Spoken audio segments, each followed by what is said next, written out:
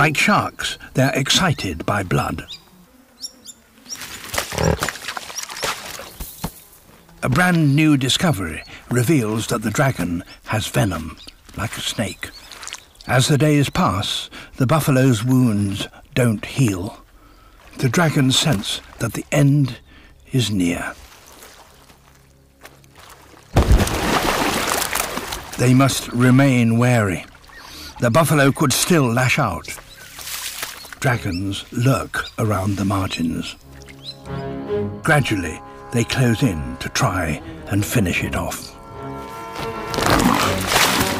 The dragon's strategy is certainly merciless, but it is the only way that they can get a meal like this, and in hard times they need it if they're to survive.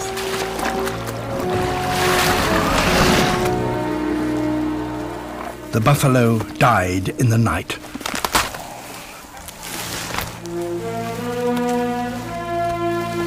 Ten big dragons have gathered to feed. They stripped the buffalo to the bone in just 4 hours.